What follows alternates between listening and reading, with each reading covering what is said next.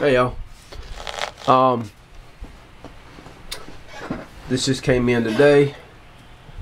Or no, excuse me, came in the other day. Still trying to work on lighting here. It sucks. I'm not a lighting guy. I know, go on YouTube and see how you do lighting. I understand.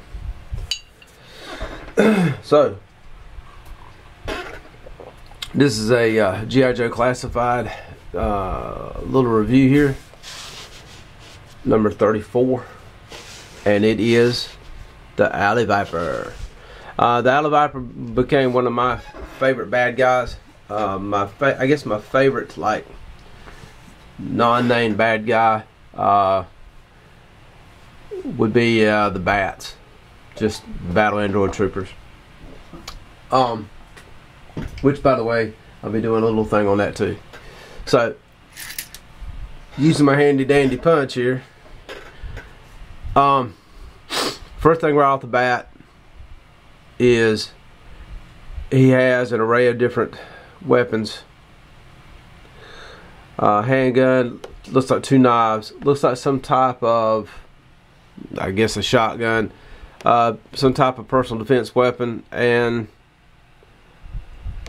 I ain't got a clue. He's got the standard shield mask with the Cobra insignia, backpack, looks good, kind of Ghostbuster-ish, you know, because it's got this big disc in the back. I don't know what the heck that would be for.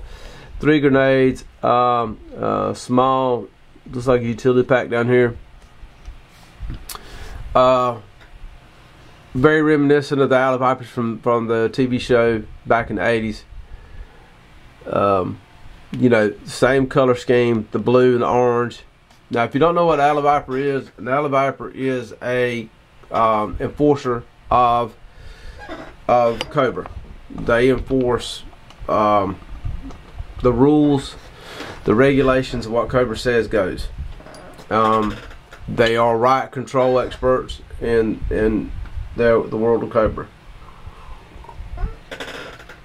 Not an expert on G.I. Joe. A big Joe fan. I've been one ever since I was a kid. But they apparently are the law enforcement of Cobra.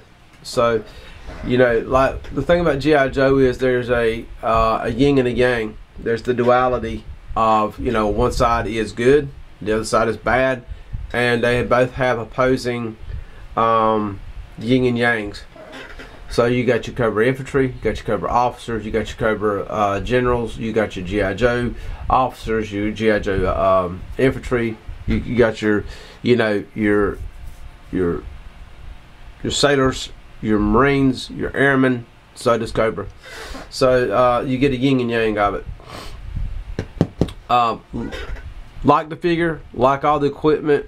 What I don't like is the box. I never like these boxes because it doesn't make any sense. How are you supposed to have a next generation of G.I. Joe fans if they don't know what the heck they're looking at? This is me.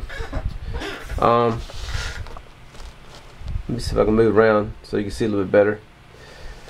Anyhow, I got to work tonight, so I'll be going back to bed pretty soon. But just want to do a couple of videos before I go off and do that.